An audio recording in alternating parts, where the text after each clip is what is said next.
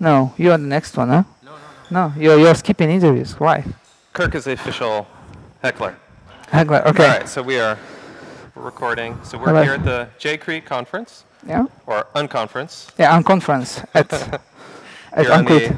the island of Crete with some of the smartest people in the world who have oddly gathered around also one of the most beautiful conferences. Yeah, fourth year in a row. So tell me, you're the disorganizer of JCrete. Yeah, Tell me a little bit about what it is and how you got started with this. Okay, I'm one of the disorganizers. There's an entire team. There's Heinz Kabutz who kickstarted it, John Costars, Kirk Pepperdine sitting next to us, and Heckling. Me. Also a bunch of others involved, also Rabia. So the idea of JCrete came about 4 or 5 years ago.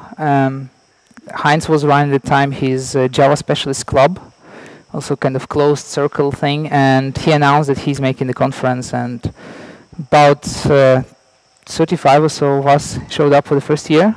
Nice. That was huge success. This thing we run in an open conference format. That means there are no speakers, keynotes, or so I scheduled noticed sessions. all this stuff is being organized on the fly, but yet you seem to have a system for everything. Well, we have a system coined by Kim and Kate Tucker, who taught us the entire approach the first 2 years. We have we capture essentially, for example, the time-space matrix, the schedule we built on the fly. What we have prepared, we have rules and principles and laws, kind of on a white paper on the walls. So there is a little bit of system. So when you enter and you come on first day, there is something set up. But the biggest thing is my favorite open. rule is the one where when the session's over, it's over. Yeah, that's one of the principles of open space. Yeah, there are actually 5 of them, and that's one of them. Yes. All right, so enough about the unconference. What about the excursions? I don't think that was in the original unconference. Yeah, exactly. The biggest thing about JCrete is that we are running it in half and half day format. Means the first half a day we have sessions, usually 3 sessions per day. And then the second half we spend in excursions, swimming in the ocean, all kind of stuff. And it's usually very exciting thing because we go into places which are not on most touristic maps. Yeah. That's what we did in the past. Heinz has shown us quite a few exquisite places, and every year we are kind of enjoying new stuff. Like this morning we did a 5-hour very hard to get drive. Beach. Total. I feel like we put in a whole day's work before we even got here because we went to this way out place. We hiked there. The whole time we had geek conversations on the hike, in the water. Yes. At the beach.